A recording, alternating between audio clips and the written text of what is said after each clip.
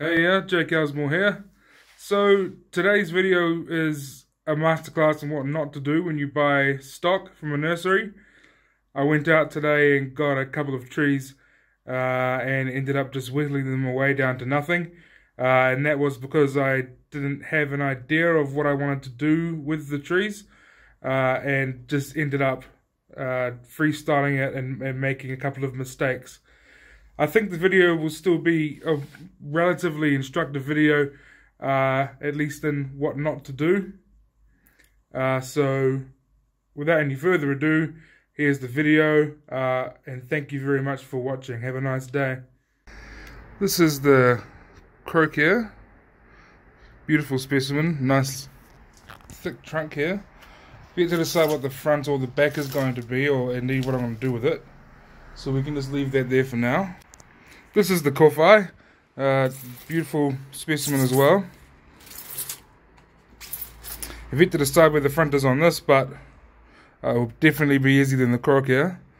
So we will get into it. Okay, so this already has sort of an inverted broom look about it. So we could keep that. But it's not much fun. So we need to select what the front is and what the back is. I think if we get rid of this branch, then we could probably call this the front, or we could get rid of this and call this the front. So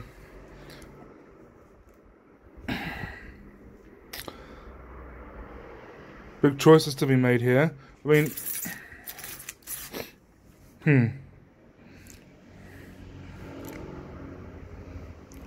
mean, this isn't contributing that much. We have these two sacrificial branches here, which I'm not gonna get rid of, I don't think. So we'll make the cut now.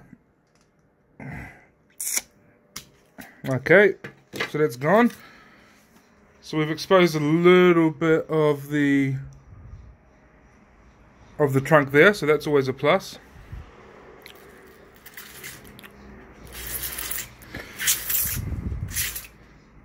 Yeah, I think that was the right decision. Okay, cool. Okay, so I've been sitting here for a couple of minutes and I'm really at a loss of what I should be doing here. Nothing's coming to me. When you watch Peter Chan videos or Nigel Saunders videos, they make it look so easy, but apparently it's not.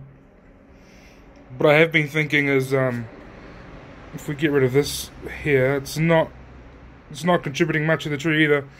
That was the other potential branch to find the front that we were looking at before, so we might get rid of that and see how we go. So here's the cut now. Again, apologize for the not the greatest tools. Well, they're good tools, but they're not they don't get the cut as clean as what I would hope, but that'll all come with time. So that's what we're looking at now. Alright, I've turned the video on. Hopefully it's the right orientation. Let's make some cuts. So first we'll go here. We'll leave some branches on here, or some leaves on here. So that's as far as we're taking this one. Then we'll take this one here. So this is all in the name of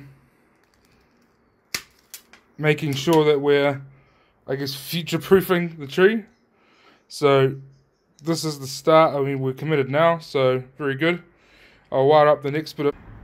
Alright, so here's what we've got now.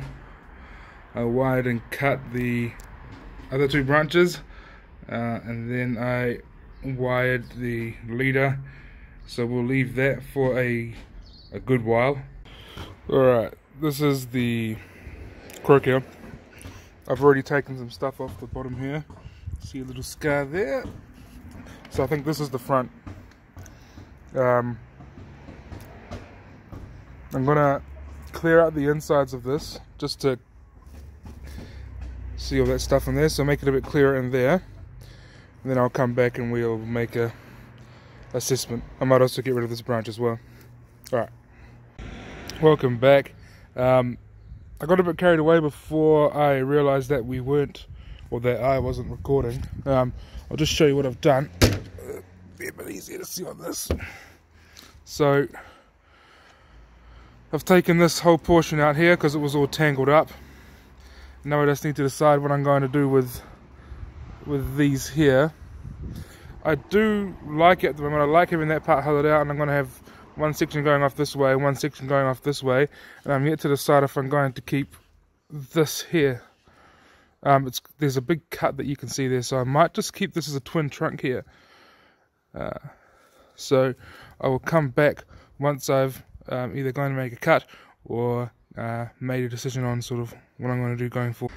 Okay, that's all been done. Sorry for the shifting around. The light is a bit hard around. It's hard to get the right light on the tree this time of day, so that's why I keep moving. So this is what it looks like now. I'm quite pleased with it. I have to cut it short, so I'll go ahead and do that now. Okay, now I think I've decided on the way that I want this to be, but it requires getting rid of this branch here, which is going to be quite scary. So here's what we look like so far. I'll come back once that's been done. Okay, that's been done. This is what we look like now. Now I'm going to be very silly and remove this branch here. Hopefully we can do this one on the camera, since I haven't really captured many of the cuts that I've taken today so far. Ooh. So that's quite the wound there. I haven't got any cut paste or anything, or horrible wound. I'll clean that up later on. And now I'll wire, actually if I just bend this up this way, and then take this out here, then we can pretty much call that done. So I'll go away and do that. Alright, so this is what I'm coming away with. I'm not very pleased with it. I guess I went in without any real plan for the tree and ended up taking off too much. And made a couple of huge cuts and didn't really know what I was doing, so I will keep it. Hopefully this tree recovers from the damage I've done to it, and we'll regroup, do more research and have a clearer plan going forward in the future. Very much for watching. Hopefully that wasn't too painful for you to watch. On editing it and putting this all together, it was painful for me, I can assure you. So hopefully on the next video we get something a little bit better. Other than that, I do hope you have a fine evening or morning, and you'll hear from me again very soon.